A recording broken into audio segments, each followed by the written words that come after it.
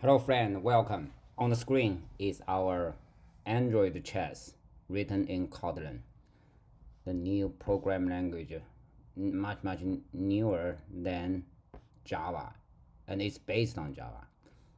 Okay, so in the last video, we drew two sample pieces here, right? On the emulator, but we have those are the real pieces, 32 of them on the board so far, right? Now let's try to draw those real pieces on the board, okay?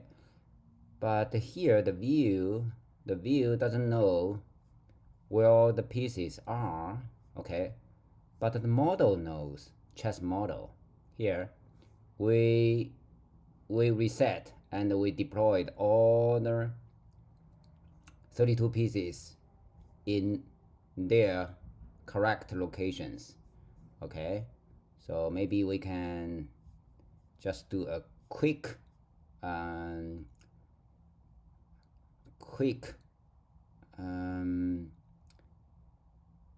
test here. So maybe we can put our model here. Okay, draw a piece. Let's create a model here, like wow,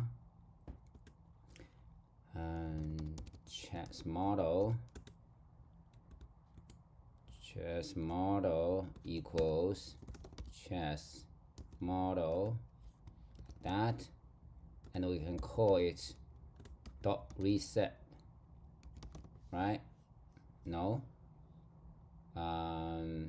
is it private here? Reset, yes. So we can remove that to make it accessible from the other class. Okay, reset. So now let's do it again. Yeah, it works. So here we have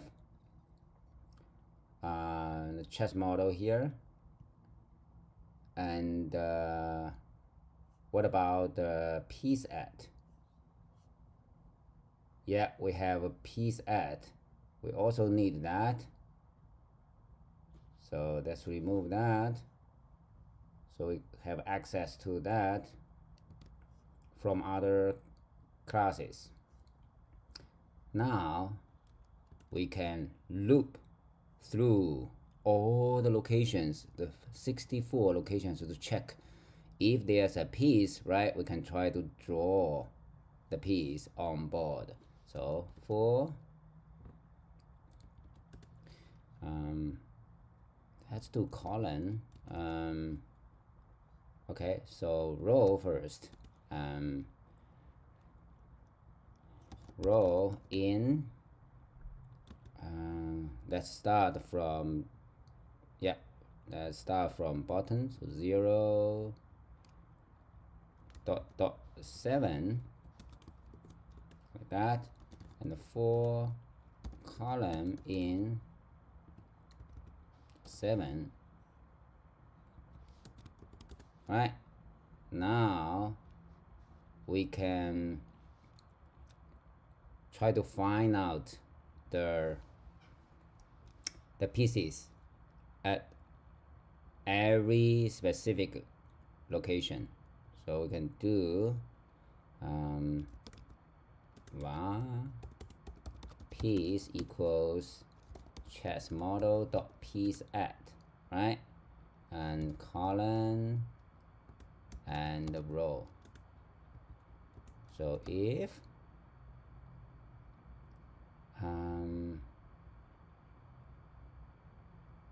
piece is we can do, okay, so if piece is not nil now, then we can try to draw that piece, right? So draw piece at column. No, we need the canvas first, then column and the row, and resource ID, and we don't have a resource ID here for the piece. So now it's time to add this property in our chess piece. Okay, so let's add one more thing here.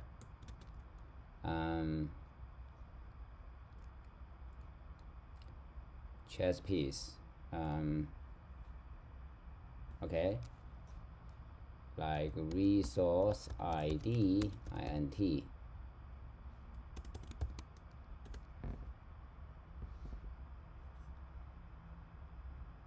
Oh, I forgot value like that. Okay, so now we break the code here, right? So let's add it here.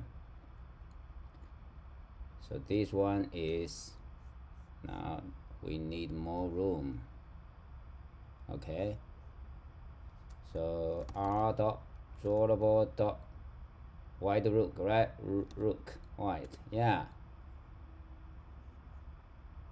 And what about this one? R dot drawable dot rook black, yeah. Dot drawable dot, this one is knight black, white, and here is dot drawable dot knight black,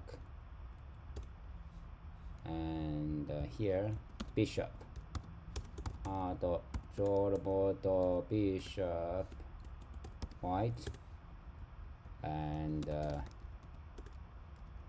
thank you for your patience. This one is bishop. Oh, this one, this is white black, white, yeah, this is black.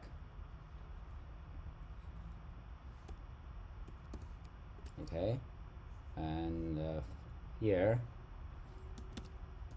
dot drawable dot pawn white, yeah. Excuse me.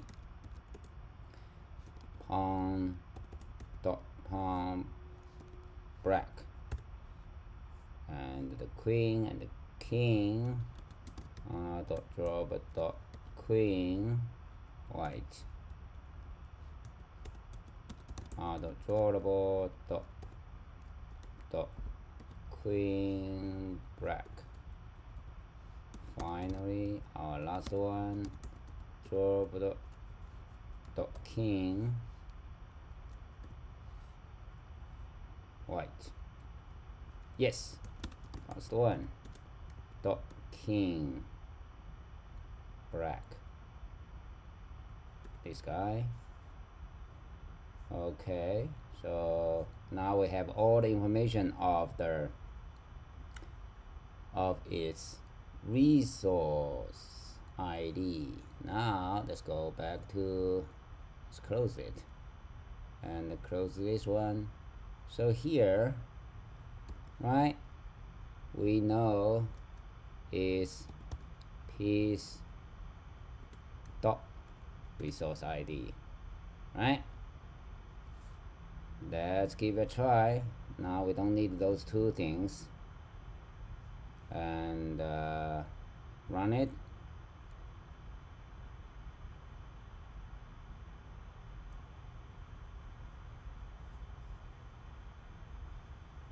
Oh my god, that's gorgeous, right?